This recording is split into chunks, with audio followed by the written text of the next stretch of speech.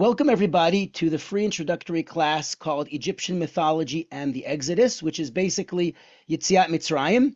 And I'll make sure to say everything in Hebrew and English at the same time. I'm going to use the Israeli pronunciation. So I'm going to say Yetziat Mitzrayim and Aseret HaMakot, not Aseret HaMakos and Yetzias Mitzrayim, but I speak that language too. That's how I grew up. I just want to make sure that everybody understands. And whenever I quote things from the Torah, from Tanakh, I'll show it in Hebrew, but I'll say it in English. So it's good for everyone. But I think it's better to see the original words. It helps a lot. So we're going to get right into it. Our topic today is in honor of Pesach, which is around the corner. It's kind of hard to believe that Pesach is right around the corner. And what I want to do with you today in this, basically the next hour, is we're going to have a virtual tour and class where we're going to talk about the Egyptian mythology and the land of Egypt and the kings of Egypt. This is one of 3 classes that I do about this, so we can't cover everything. We're covering some of it, but it'll give you a taste of why it's important. Why is it important for us Jews to study the ancient history and mythology, which is basically made up stories about the Egyptians and how they looked at the world and their gods and their story? Like, why do we need to know that? Right? I'm sitting here in the classroom and I'm learning the Chumash, the Torah, and I'm learning the story of the miracles and God taking us out of Egypt and Moshe. Why do I need to know this stuff that we only know for about 150 years since we learned how to read hieroglyphics? And we'll get to that too. So I want to show you a taste of what you can add to your Seder, to your Sir Pesach, to your learning when you know these things. So that's basically the goal of what we're going to do. And I'm going to give you a bit of a background. Some of you might recognize this picture in the background. This is in New York City. It's the Metropolitan Museum of Art. I have guided hundreds of tours there, thousands of people, and I'm known as the museum guy, even though my name is Nachliel, but I'm known as the museum guy because I do tours for all kinds of people from all kinds of backgrounds in museums around the world with a focus on Tanakh, Torah, Jewish history, art, and all kinds of other things. So whether you're in Israel, you're coming for Pesach, I do tours here. I visit New York every once in a while, and I do virtual tours around the world. And these are pictures from my tours in New York, except for one that was taken last week in Jerusalem. And you'll have to figure out which one that is. I'm not telling you. All right, so without further ado, let's get into our story.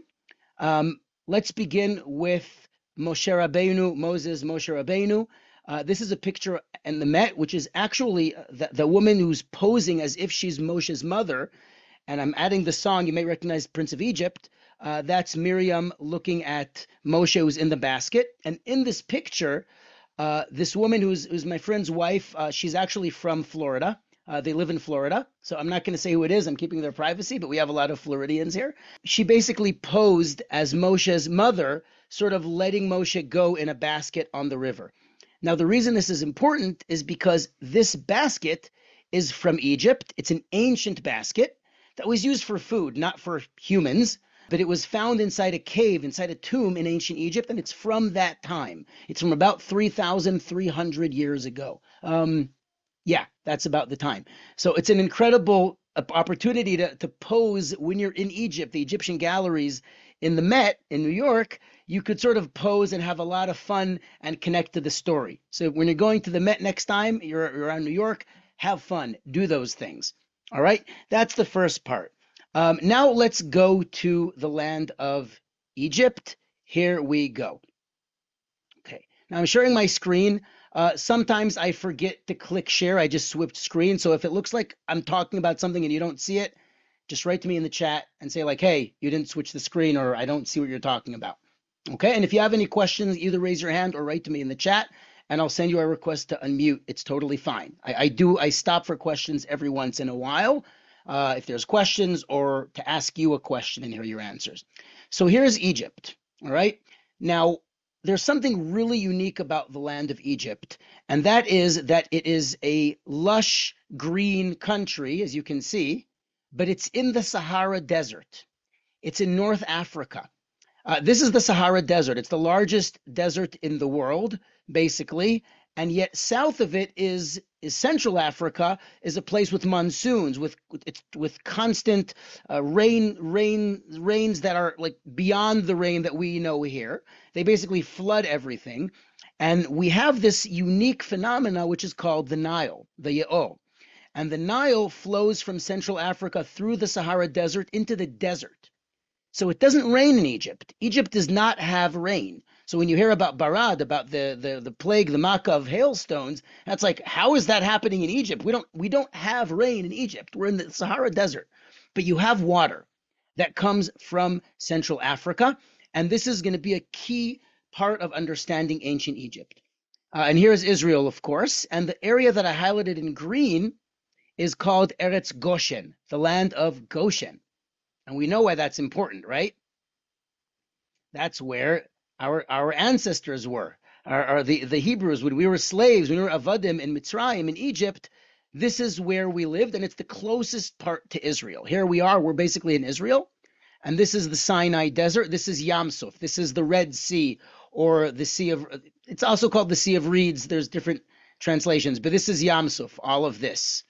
Okay, it's in the news now because the travel from through Yemen, this is Yemen right now, is all the ships that are trying to come to Israel through Yemen are being basically shot at by the Yemenites, by the Houthis. That's here. If you follow world news and you know, like, why is the price of shipping certain things, going through the roof in Israel? That's because it's dangerous to ship them because they're being shot at by the Houthis here. So that's just so you understand why we're at, because the ships have to come here. Anyway, back to our story. So this is Egypt. Now, we're going to do some connection to Hebrew, to Lashon HaKodesh, because in Hebrew, the word for Egypt tells us a lot about how it looks and what it is. So the first thing we need to do when talking about Mitzrayim, Egypt, is to see Egypt the way the Egyptians looked at the world. And we are apparently looking at everything upside down. So let's screw on our Egyptian hats and look at things the right way. This is how Egypt looks at the world. For Egypt, the Nile was everything. The Nile was life. The Nile was the source of their life. Without the Nile, they're dead. You're in the desert, right? So they rely 100% on the Nile for life. Now let's zoom in, and you'll see that everywhere around the Nile is green fields. Egypt is an agricultural society in ancient times, and until now, some things haven't changed. This is all fields around the Ya'o, around the Nile. And the Nile and the country is very, very narrow, which brings us to part one of understanding the word Mitzrayim in Hebrew. The word Mitzrayim, what does it translate as? What does it mean? Think about that for a moment, especially if you know Hebrew. We sing this in Hallel, Mina Metzar Karatia, or if you want a different tune, Mina Metzar Karatia, Metzar. Yes, Nechama, you're raising your hand. Go ahead. I'm referring to the name on the Zoom. Go ahead. Metzar is also, it's also like the same word. It's the same shorish. Right. But what does it mean? What is Metzar? Or like Bena Metzarim? What does the word Metzar come from? What is the word? Can you think of anything that's connected to that? Does anyone want to jump in? Not to the river. There's crocodiles there. I meant to the conversation. Yes. Anyone? All you have to do is raise your hand, and I'll open your microphone. Gabai. Yes. I'm assuming you're not Shoshana, but go ahead. And then Yehuda and Yadid after him. I sent you a request to open the microphone. You just have to click it. Open your mic. Okay, while you figure that out, Yehuda and Yadid, go ahead. Narrow. Narrow. Tsar. Very good. Or something that's that 1 second here. Looks like you figured it out. Go ahead. Is that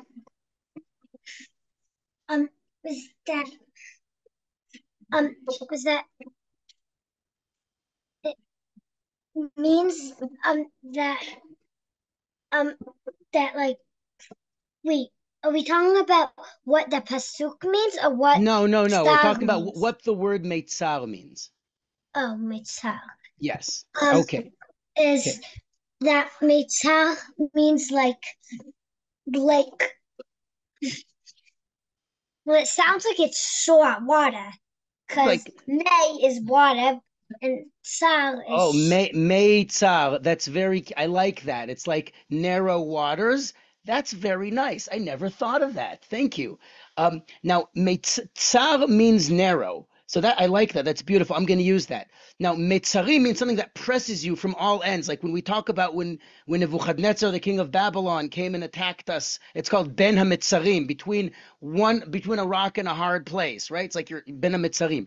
But look at the shape of the country. It's the only country whose borders you can see from outer space. It is a tsar country. It's very, very narrow. That's how it's made because the entire country in ancient Egypt was around the Nile. If you get too far from the Nile, you're dead. There's no water, there's no food, and there's wild animals. The only people who actually lived far away from the Nile are the pharaohs after they died, where they were buried there. That's like the tomb of the kings and all the valley of the kings, like this area here, called the Valley of the Kings. This is where they buried their kings and queens.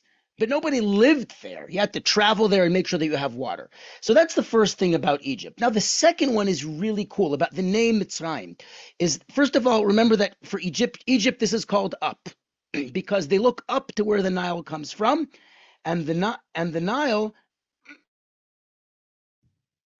Nile flows north. So we look at north as up because we use this Chinese invention called a compass. But they didn't know about compasses. For them, the Nile was up.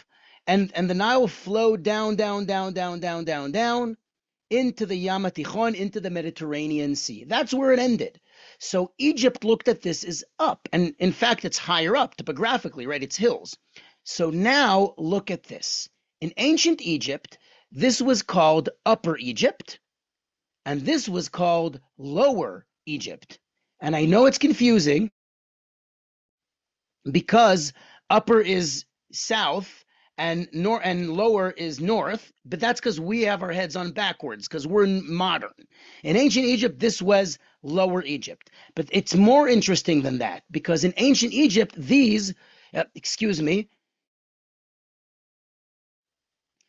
were two separate countries. We're just talking about the Nile. I need some water. Much better. These were two different countries, and we're going to talk about that in a minute soon, because before we go into the museums, I'm going to give you a weapon to be able to attack, not really attack, but I'm going to give you information to unlock things about Egyptian galleries in any museum in the world that you go to. Okay, so in Egypt, these were two different countries, and the first pharaoh of Egypt, is the king who combined them into one country. But they still call themselves the kings of Upper and Lower Egypt, or the rulers of two lands. For thousands of years, that's what the pharaohs called themselves. So now think about the word in Hebrew, Mitzrayim. It's not Meitzar, it's Mitzrayim. What else ends with Yim? Right? Einaim, Oznaim, Shinaim, Yadaim, Raglaim. It means two. It's it's two lands. In the word, it's both narrow waters, and it's two lands. Isn't that cool? Just by looking at it, we suddenly understand what it means. So before we talk about museums and paros, I'd like to introduce to you one concept about the crowns of ancient Egypt. Now, in ancient Egypt, the pharaohs, the kings, had different kinds of crowns for different occasions, and from what part of the country. Like, there's a lot of different kinds of crowns that you wear. There's a crown that you wear when you're sitting in the throne room and people are coming to visit you, and then there's a crown that you wear when you go out to war. But like the big top hat that looks white, you're not going to run out to battle with that because it's going to fly off and you're going to look silly, right? So you have to know which crown. Now, in ancient Egypt, there are so many different crowns, and it looks like a mess. And the truth is that we can do a whole class just on that, but I don't want to get you all confused with this gigantic mess. What I'd like to do instead, this is a picture showing you different pictures, graphics of different Egyptian crowns and different real artifacts from Egypt where you see the pharaohs wearing them. So you see that there's different kinds of crowns. But forget all this. I just want to talk about one crown, or rather two that became one. Can you read this, or is it upside down? I wonder why it's upside down. Let's fix this. There we go. Now we're looking at Egypt like an Egyptian. The pharaohs of the ancient Egypt, before they were united into one country, they had two different crowns. If you're a crown from the south, and I'm not talking about Alabama, I'm talking about northern Egypt, Upper Egypt, then you would be wearing the crown of Upper Egypt, which is this white one, and it's higher up. It's easy to identify, right?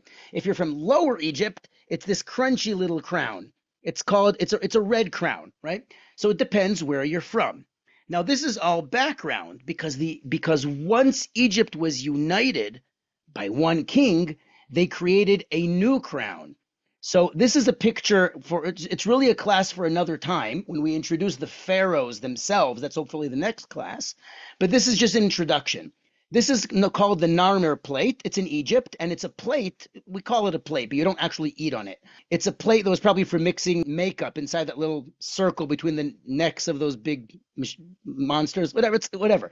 Anyway, it has a picture of the first king of Egypt who united Upper and Lower Egypt. His name was Narmer, and there's really some cool stuff about him. But after he united Upper and Lower Egypt, they created the double crown, which united Upper and Lower Egypt. And this is going to be very important for us as we move along. Okay, questions? Yes, go ahead. It's like those animals were elephants or something. It's funny, what exactly are there? I mean, again, there's a whole class on this. It's basically lions, but their neck was just stretched artistically, Kind of right? looks like elephants. It does, but it's lions. But these every single picture here means something, and that's really why it's a class for another time, because we could talk about this for hours. Okay, Schmidt, were you raising your hand? Kids there on the couch? Is King Paro in Lower Egypt? Okay. So the first Paro is Paro who conquered Upper and Lower Egypt and turned it into one country, right? That's what we need to know. Now, in our next stop, we're going to see how we see the different crowns, and then you'll see the answer to that. The question of where is Paro from? Is Paro from Upper or Lower Egypt? Like after this, where is he from? That's a very important question, and that's going to be our next stop. So without further ado, our next stop is going to be the British Museum. You know what? First of all, let's jump into Egypt before we go. I thought it would be fun. So the pyramids, we all know the pyramids. And I know that a lot of you might have heard or think that the Jews built the pyramids, but I'm sorry to bust that myth. The pyramids were there 1,000 years before the Jews ever stepped foot on this planet. They have nothing to do with us, but they're still quite amazing, but they're in the wrong place. Like I showed you where Goshen was. They're in the wrong place. Yes, Rabinowitz, go ahead.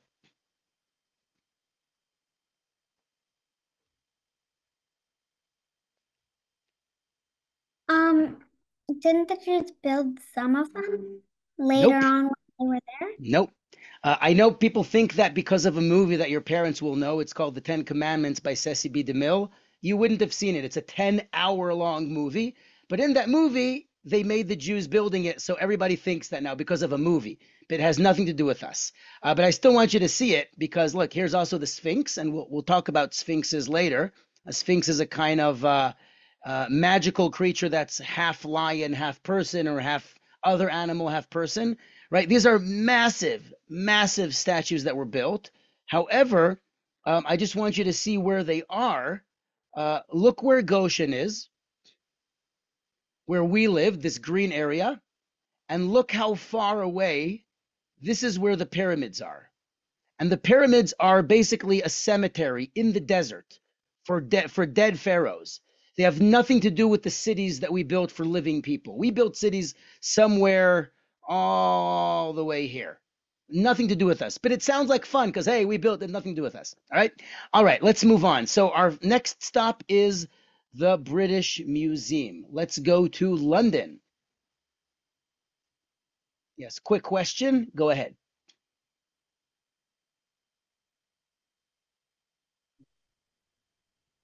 Didn't the Jews be building after? We were there 1,000 years after the pyramids. We built other things. We were slaves and we built other things. Okay, What did all kinds of other things. But let's stick. I would love to talk about that too. But we built cities for storage. Okay, now I want to make sure we actually get a chance to go in. So hold the questions for a little bit later. Here is the British Museum. The British Museum in London. And let's jump into the Egyptian galleries.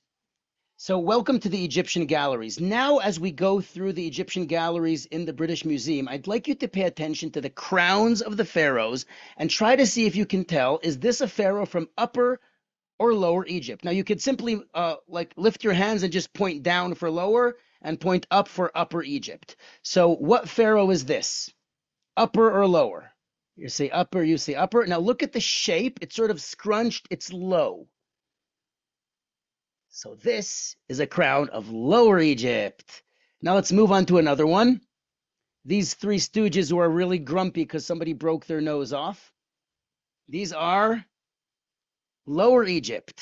Well, that's north, but just to keep things simple, this is Lower Egypt. Now you think you've seen them all, but then suddenly you have this guy, and look at that. Huh, there you go, that's correct. This is a crown of Upper Egypt, and on his chest is carved his name, so you know which pharaoh this is. So this pharaoh was probably ruling in or born in Upper Egypt, but then he ruled over all of Egypt, right? But they would make the crown based on where he's from, which is a very big deal in ancient Egypt. And now we have this interesting guy right here. Look at his crown.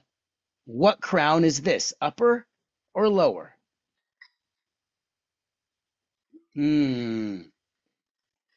So if both answers are correct, what would you say this is? This is a double crown. Very good. This is a double crown, the crown of Upper and Lower Egypt. And this guy, by the way, if you've heard of King Tut, this is a statue of his great-grandfather. That's another story. So this is him. Now I'd like you to take a look at the next thing. Take a look at the arm from the statue. This is an incredibly large arm. This is an incredibly large arm, and it's part of a very large statue that shows Paro with an outstretched arm. Now, Paro with an outstretched arm, how would I say outstretched arm in Hebrew? Think of that. I'm sure you're familiar with the expression. It is, and I'm going to switch back to our slides. Here we are. Biyad chazaka ubizroa netuya. Let me explain. When we read the Haggadah, this is the quote from the Haggadah. It's in Hebrew, but I'll say it in English. We were slaves to Paro in Egypt. Avadim ayinu leparo b'Mitzrayim. V'yotzeenu Hashem Eloheinu misham biyad chazaka ubizroa netuya. God, our Lord, took us out of there with a strong hand and an outstretched arm. Now, this is a very interesting expression because it's the only time in all of Tanakh that we ever use it in reference to ancient Egypt, because the Egyptians used this to talk about their kings. So if you want to kind of laugh at Paro and say like, haha, you think you're the big boss, let me show you. And we use the same language that the pharaohs used to describe themselves. And they made these huge statues with outstretched arms like this to show how strong and how grand they are. That is a very important thing. Okay? So now, we're going to continue. We're going to talk more about Egypt and archaeology and the Haggadah. But first, I'd like to take you to the key to telling us all of this. How do we know all these things about ancient Egypt? And this is the key. Does anybody know what we're looking at? You talked about it in the first Zoom about Purim. It's a stone with three language. It's called the Rosetta Stone.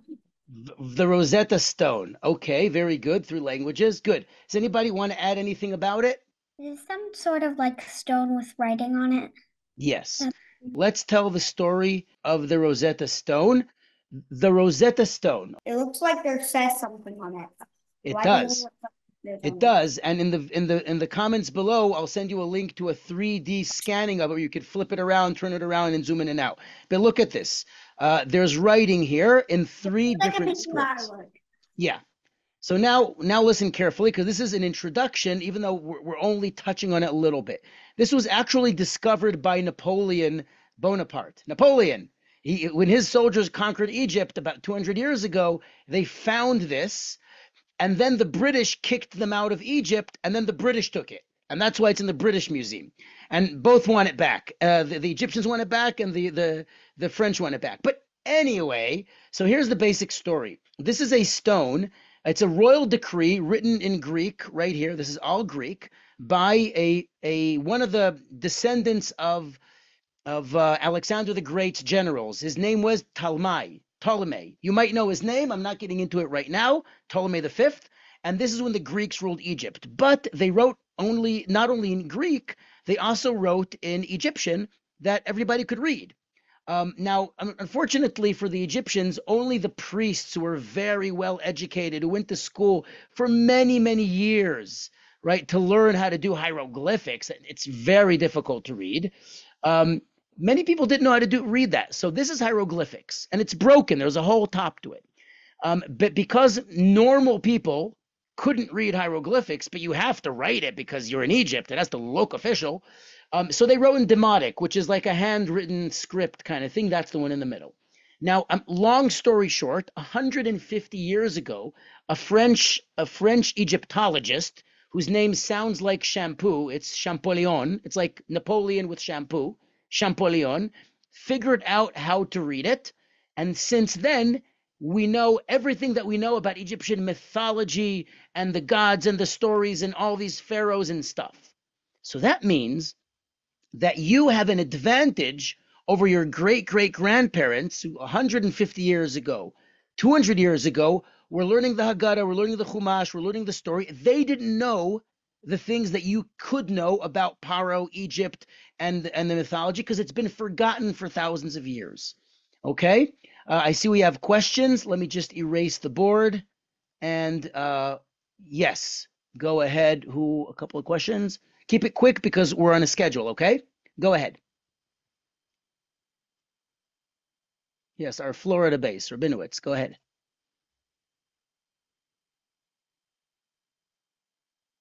Okay. Yes? She just wants to ask something. What do you want to ask? What do you want to ask? Yeah, never mind. Okay. I had a question. Oh. Didn't they did he teach other people that language or something? Who's he? The person you were talking about. The king who wrote it? Yeah. No, everybody knew it at the time. Back then, 2,100 years ago, everybody knew it. There in Egypt, right? But then it was forgotten. After the Romans, it was forgotten. Okay? All right, let's move on. So our next stop, we have to meet another very important pharaoh, and then we'll talk about the name pharaoh. This Paro here was right next to the Rosetta Stone. There it is, right? This Paro, what crown is this? Upper or lower? It's a trick question. Ah, very good. I see some already caught on to it. Very good. Take a close look. We're going to move to the side and look at that. Very good. Very good. Right. Because on top of his crown of Lower Egypt is a broken crown because the statue broke, but it looks like a cake that's surrounded by cobra snakes with suns on their heads. Right. So it's a double crown. It's a crown of Upper and Lower Egypt together. Now, this is a very important pharaoh. His name is Ramses the Great. I'm sure you've heard his name because some people think, but we don't really know, that this is the Paro of Yetziat Mitzrayim of the Exodus, but we don't know 100%. He could be 200 years too late. It's a very fun story, but he's in the movie Prince of Egypt. That's Ramses the Great. And speaking of Ramses, there's a ram, but we'll get to that ram later. Okay. So now let's talk about something really cool that we know because of the Rosetta Stone. What does the name Paro actually mean?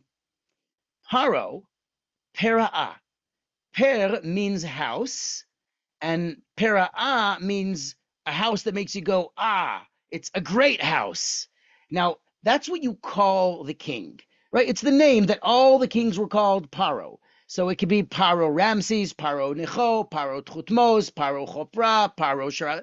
Paro was the name of all of the kings, but it's not his actual name. It's his title, because he is the ruler of the great castle, the house, the government, the White House, the Knesset, the Kremlin, whatever you want to call it. He's the big boss, the big cheese. So his name is Great House, and then whatever his name is. Now, I want to show you one really cool thing, which when you know this, and then you open the Chumash, you open the Torah, you open the story, and you read the following, and I'll explain it, it suddenly means something different. So we're talking about Shifra and Puah. Shifra and Puah, the nursemaids who defied, who didn't listen to Paro, and they let the children live. So I'm assuming you all know the story more or less. But God gave them a reward, a sachar.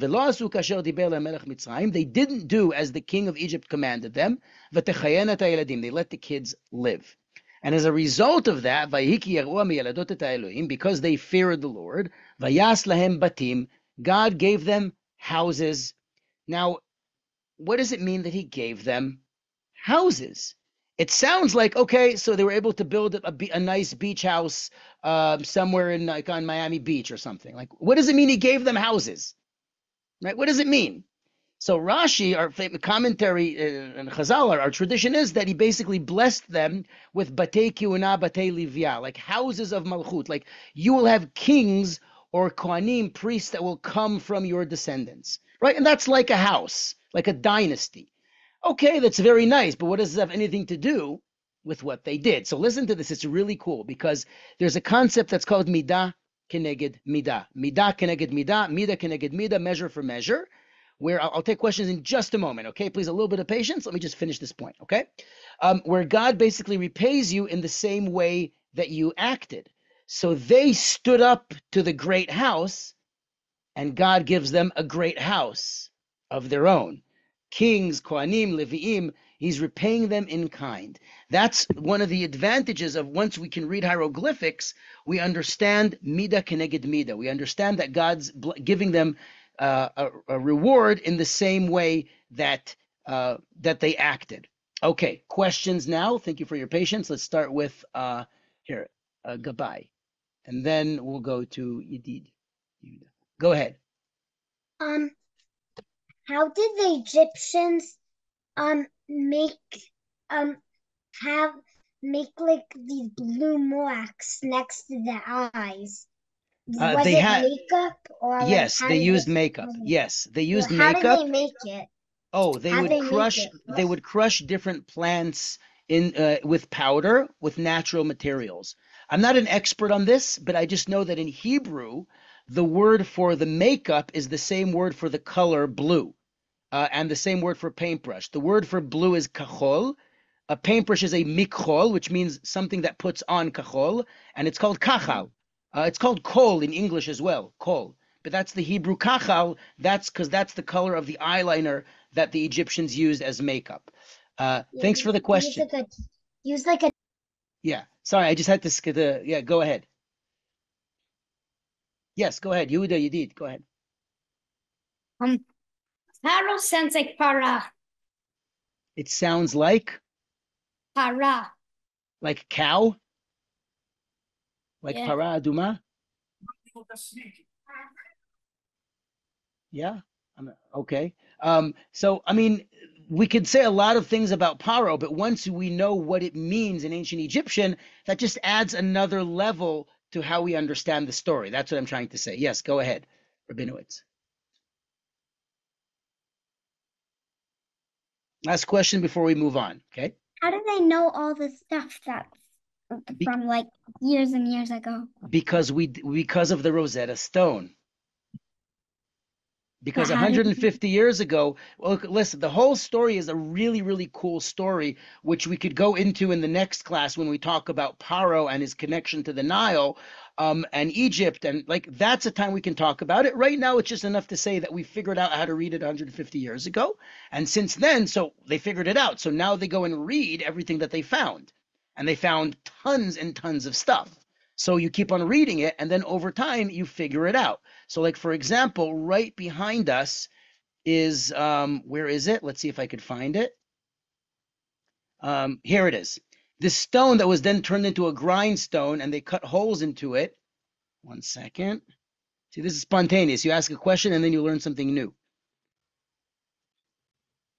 This stone over here in hieroglyphics has one of the most famous Egyptian creation myths. There's stories about how the world was created. It's on this stone, which is ruined because then some Roman later said, let's turn this into a grindstone. I can't read, or maybe, I don't know who did it. Somebody did it later. I'm just saying, like, so we started reading all these things, and then we learn all about Egypt. Okay? Yes, Schmidt, Noah, and then Schmitz. Go ahead. how do they know what statue it is? How do they know what flower it is? That's a good question. All of the statues were made to look the same, except they would carve on them a different name, and we know how to read the names. Okay? Okay. Okay, yes, Schmidt, go ahead. You're unmuted. Go ahead. Speak up. What? How many statues are in this museum? Wow, that's such a good question, and I don't know the answer to it. I would say more than 200, but I don't know. I was there, so I can tell you more than 200, but I don't know how many. And they have a lot that they don't show because they don't have room for everything.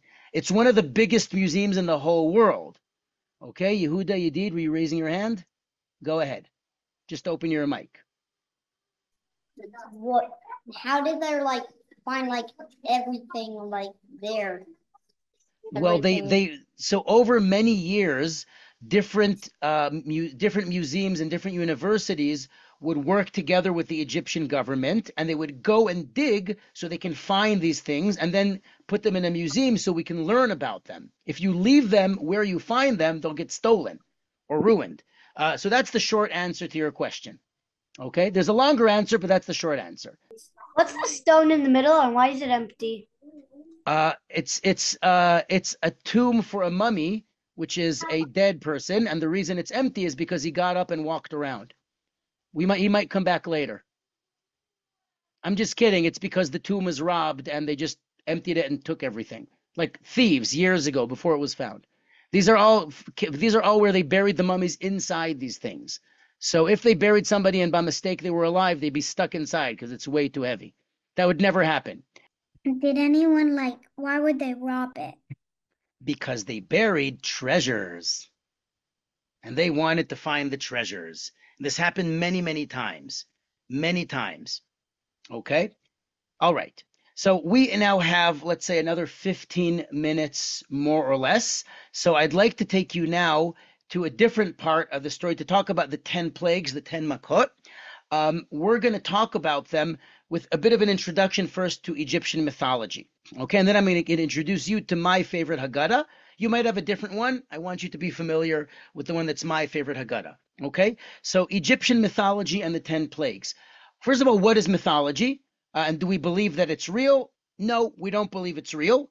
I don't even know how many of the Egyptians really believed it was real all the time, but it's a way that they explained the world that made sense before science.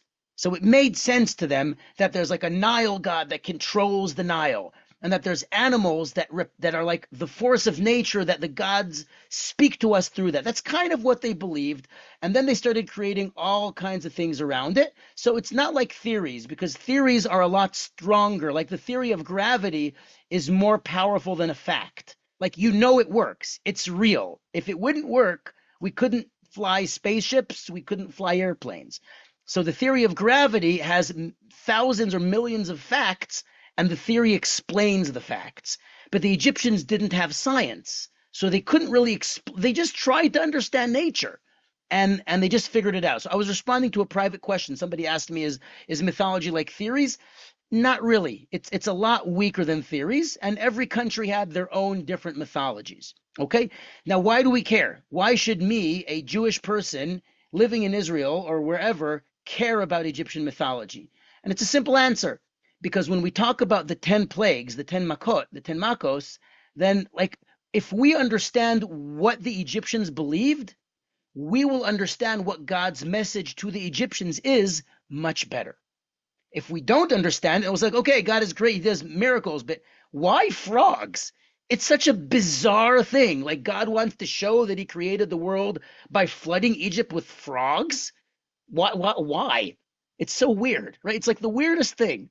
But when you understand Egyptian mythology, the 10 plagues suddenly mean something different. So we're not going to do every single one of the plagues, but we're going to do some of the plagues. And then I'll take you back to the museum and we're going to wrap it up with a little surprise, which has to do with Pesach. Okay? So let's get started. I want to introduce you to my favorite Haggadah. It's called Baba. Some of you might know it, but it's kind of an Israeli comic book character. So if you're not in Israel, there's a chance you don't know it. Baba is a character who lived 1,800 years ago. He's not real, but he lives in the time of the Mishnah, the Roman period in Israel. And Shai Charke was an Israeli caricaturist. He's very famous in Israel. He makes a lot of kids' books and comics and Muppet shows, like the Israeli politic Muppet shows from the whatever. He did a lot of stuff. And he made this beautiful Haggadah with this character that we all know, but he made Baba the Haggadah. And it's my favorite Haggadah. I still use it, even though, yeah, look at me, I'm an adult, right? But don't tell anyone. No, so I love the Haggadah. So he has this piece about the 10 plagues, the 10 makot, and here it is. So here he is, but dam tzfardei akinim, so the plague of blood, frogs, and then there's a little louse going, yoo-hoo, and he's trying to slam it, and he's hitting himself.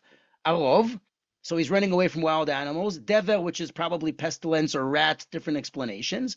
And then you have shchin, barad, so you have boils, we have ice, so ploop, look, my iced tea, but then bonk on his head. And look at arbe, look at locusts. They come, vroom, and then they go, vroom, and they just eat everything.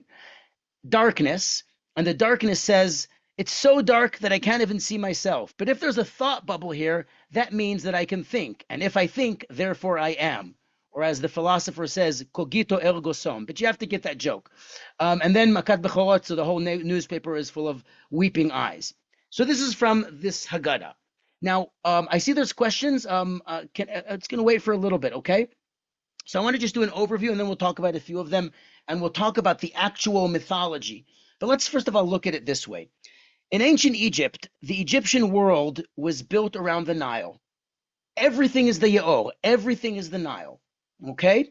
And basically, all of their ideas about the world were connected in one way or another to the Yaor, to the Nile, because that's their life, okay?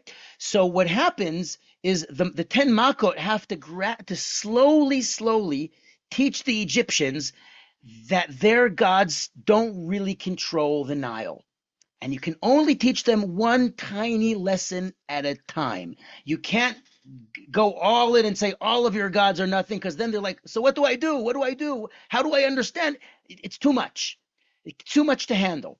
So you have to go slowly. So you start with the Nile, with the water, with the things that live in it, small land animals, and then you slowly move up to bigger things. So bigger animals, wild animals, the life of the animals. Are they sick? Are they healthy? You know, who really controls that? And then you slowly move to humans, and then to the sky, light and dark, and finally life and death itself. So I hope you don't get freaked out by this cute little zombie. He likes lollipops.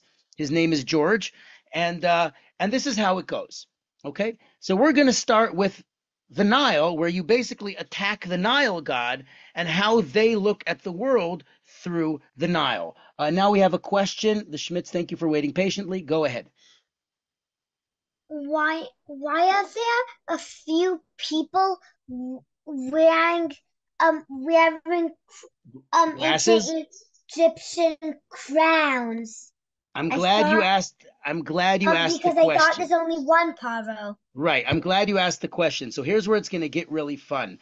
I use AI. I use artificial intelligence to make pictures for my tours, and sometimes it just does really weird and funny things, and it's fun to figure them out. Then you see like he's wearing glasses, and they basically use Dumbledore from one of the movies. That's like it just found a picture instead of Moshe. So it does a lot of weird, funny things, and this is what you got. It made weirder ones that are so weird I can't use them. I kept the ones that are the least weird, but it's fun to look at them. So look for the fun stuff. Okay. I know you're not Zelda, that's your mom, but go ahead. Why is one part of the water like red and the other blue? Like, oh, because the water is the first plague, the first makkah is the plague of blood, makkah dam, and that's where the water was turned into blood, but it happens slowly. It's like it spreads out and spreads out and spreads out, and all the water turns red. So that's the story. Why is like behind that guy that's up on the rock, like a lion face or something? So there's a lot of weird, funny stuff that AI does when it makes pictures, and you'll see weirder stuff later. It's just how it made it, and you know what? It would take forever to fix it. I'm just gonna keep it. Okay, hold your questions because we need to move on a little bit more, but I'll stop for questions in just a little bit. So which god is related to the Nile? Well, there's a lot of answers to that. We have to have a whole class just about that because there's like 10 different Nile gods, and each one has to do with a different animal or idea. But the one I want you to think about is this little character whose name is Hapi. Hapi. And if you're thinking this, yes, I got the joke. I thought about it too. But no, this is it. Okay, he's not happy. It's called Hapi. Now, Hapi is a picture of two people tying together Upper and Lower Egypt to unite Egypt. Because the Nile is what unites Upper and Lower Egypt. So the Nile god, Hapi, represents the unification, the combination, the connection of both Upper and Lower Egypt. So it's not Mr. Happy like this, but it's this. And we find it in seals like this is a ring of one of the pharaohs, or thrones. This is a very famous picture, which even shows up on Egyptian money, but that's a story for another time. So the Nile. Now in the Nile, we now have the funny plague, Makat Sfardea, the plague of frogs. Now froggies, what the heck is the idea of froggies? Well, I mean, you could show that you control the Nile and all that lives inside it, and that's important. So you Paro, or your magicians don't really control the Nile. Right? Now look carefully at this picture. You'll see some really bizarre stuff happening, like a frog with 2 feet running in the air, and lots of other weird things happening here, but it's funny, right? So there's some frogs here where the eyes are in the wrong place. It's really fun to look at. Questions. I want to introduce you to the frog. You see, there's always a picture of the Egyptian god or goddess. As we say, Avodah Zarah, really, like it's not real. It's idolatry. But there's a picture on the bottom right, and this is one of the goddesses of the Nile called Heqet, which kind of sounds like cricket, Heqet. Heqet is the froggess, and she's the wife of Khnum. Who is Khnum? Well, the Schmitz asked the question that has to do with sheep. That's all I'm going to say now. It has something to do with sheep. We'll find out very soon. Heqet is a Nile goddess. So it has to do with fertility, with the creation of life and life in the Nile. And we're attacking that. Okay? We're attacking that. Wasn't there like a big frog that spat out all the little frogs? The question. That's a question that shows up in Rashi. For those who aren't familiar, I'll just refresh everyone's memory. The word in the Torah, it says "Vata'alat tzefardea," and the frog rose out of the Nile. Now, what does that mean? It could mean the big frog rose out of the Nile, or it's simply like saying there's millions of frogs and they just came out. There's two different ways. So if you go to that Rashi, everyone notices the first part, which is amazing, and they don't read the second part where he says, well, in simple Hebrew, you could also just call many frogs frog, like saying fishes, fish, or sheep's sheep. It's just a way of speaking. So I'm familiar with that. You should even know that the Abravanel, who actually lived in Spain, but he knew about Egypt at the time, he knew that crocodiles were like small little pests, like tiny crocodiles, like caused you a lot of problems if you're a farmer on the Nile. So he said maybe it's crocodiles. Now, he didn't know hieroglyphics, but he knew enough about Egypt to guess that if there's tiny little animals that are getting into everything, maybe it's crocodiles. Who knows if Tzfardea is actually frog or not? I don't think he's right, but it's really interesting that he said that. Okay, last stop before our final stop, and that is wild animals, arov. Now, this is where it gets fun, because if you look at different Haggadahs, some of them have like octopi coming out of places and animals that came from who knows where, right? I think it makes the most sense to say that the wild animals in Egypt were the wild animals that live in Egypt, except they started attacking people. I think that makes the most sense, but I'm not going into that. I want to introduce to you one creature from Egyptian mythology, the boogeyman, the monster in the closet, the scary nightmare creature that lives in ancient Egypt, and that is Ammut the Devourer. So I want to introduce this little creature, and here it is. Now, who is this monster? What is it? I want to show you what it is. Give me just a second. I'm going to jump back to the museum. I didn't forget the sheep. We're going to go back to the sheep. I want to show you something that was buried with the mummies. So we're going to jump upstairs to the next floor really quickly. We're almost finished. And this second floor has mummies. Now, I'm not going to show you the real mummies here on the side because it's kind of gross and some people don't want to see it, but these are covered up, but there's real mummies in here. And these mummies are basically dead people who were wrapped up to save their bodies so they could kind of live forever. And then they would cover them in gold and jewelry and bury them with all of their stuff. Now, after they buried them with all of their stuff, you see all these statues and jewelry, and look at that gold covered, like amazing, right? They also buried their pets. So here's like mummy pets. Here's a cat. There's actually a cat in there. There's a mummy crocodile, that long thing. And they buried also other things, like here's a bird. This ibis bird. Here, they buried these birds, or they buried hawks. So they buried animals, like they buried people's pets. They buried everything that they could, and treasures, which is why people always tried to rob their treasures. But they also buried these instructions explaining to the person who's dead what they need to do to get to the afterlife. And that's where we have these pieces of papyrus, which are called the Book of the Dead. It's an instruction manual for the soul. And in it, you'll see that here is this little monster. I'm going to draw a picture of him just so you see him. Here he is. That is Ammut the Devourer. And I'd like to tell you a really interesting and funny tale about him. He's on all of these. He's everywhere, right? He's all over the place. What is he? Who is he? Why is he important to the 10 plagues? I have a question for you, Dan Yedid. Guess, go ahead. It's like a crocodile with a goat. It's all kinds of animals together. Yeah, that's what I wanted to say. So can you tell, other than a crocodile, I'm asking everybody, what other animals do you see here? A donkey. It's A donkey. Bear, Okay. a lion, a crocodile. A lion. Okay. Yes. A Goodbye. tiger.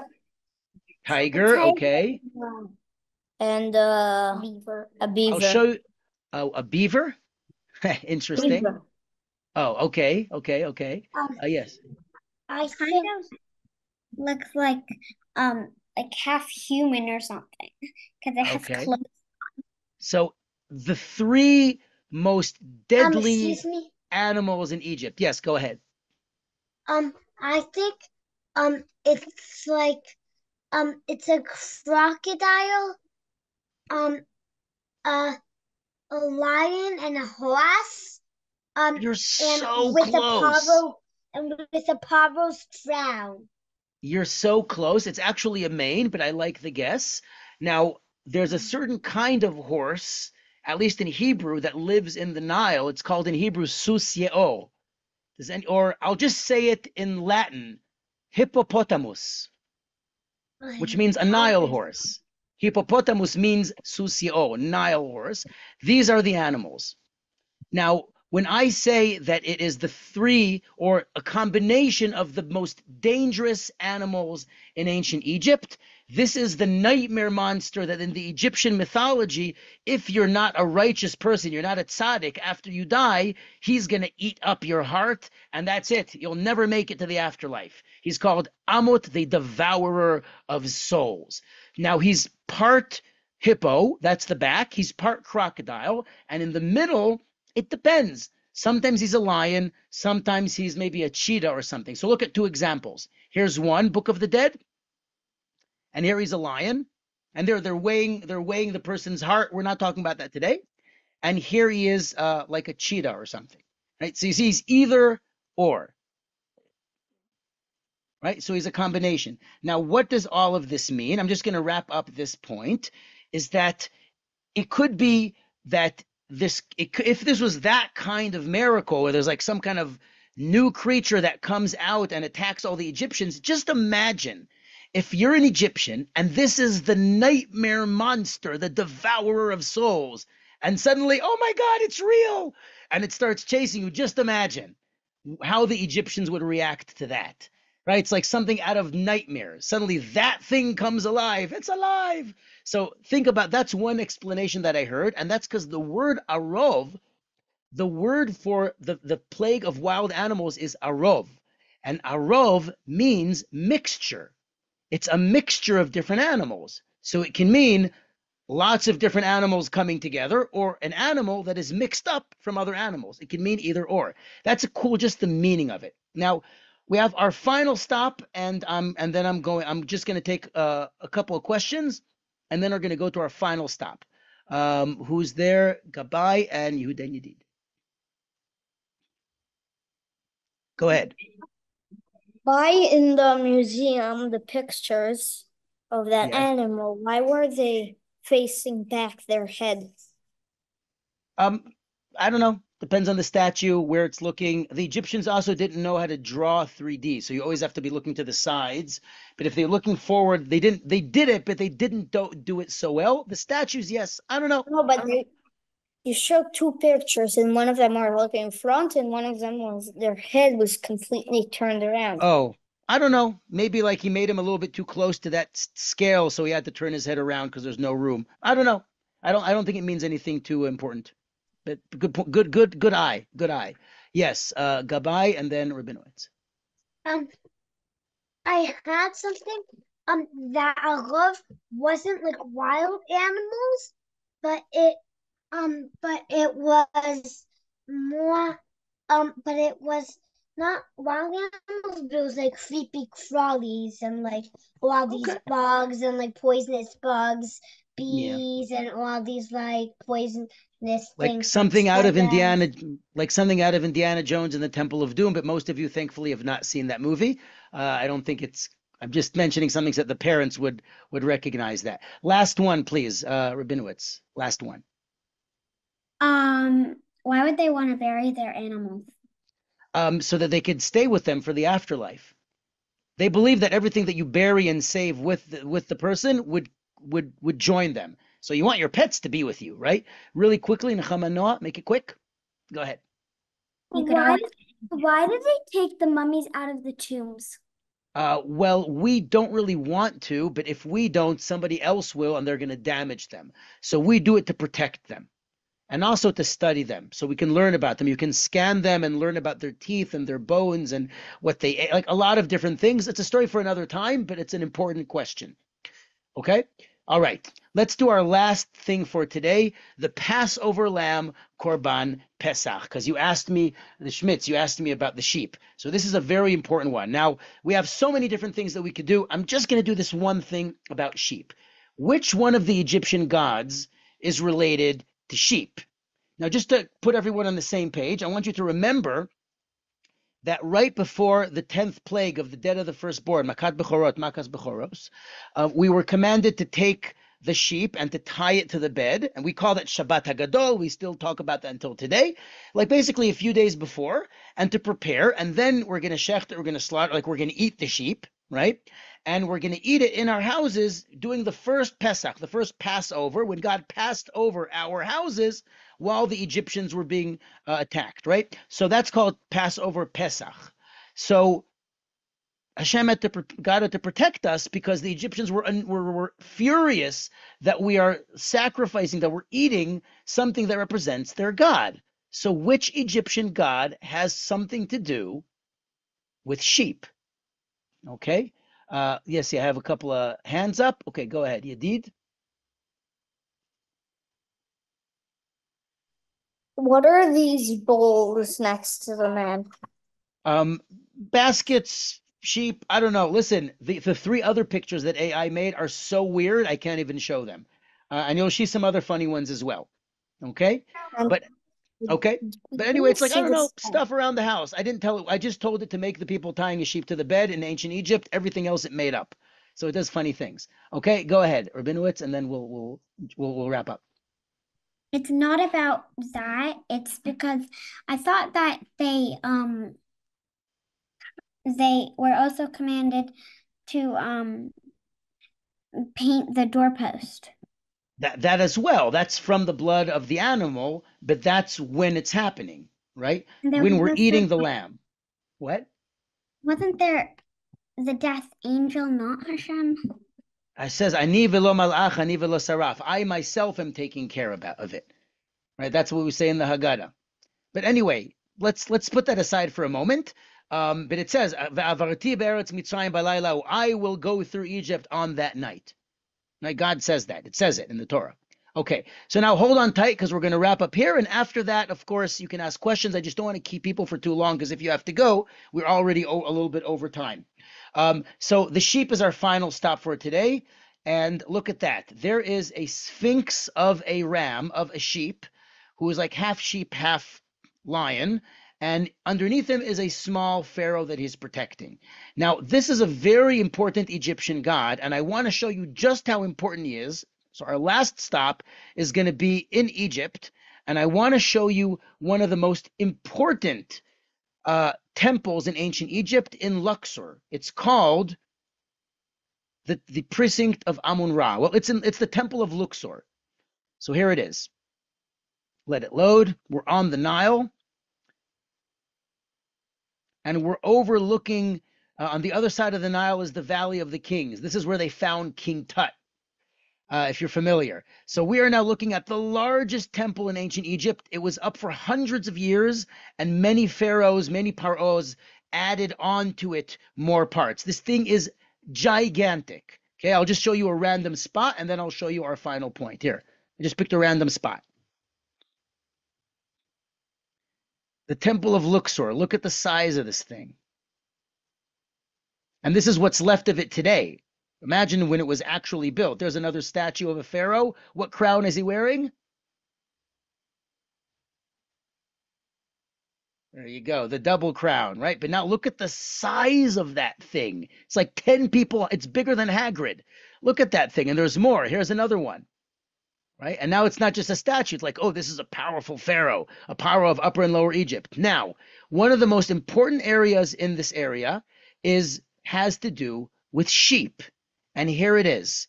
You're going into the Precinct of Amun-Ra. Here it is. Look at these. These are all sheep, except most of them don't look as good as the one in the museum.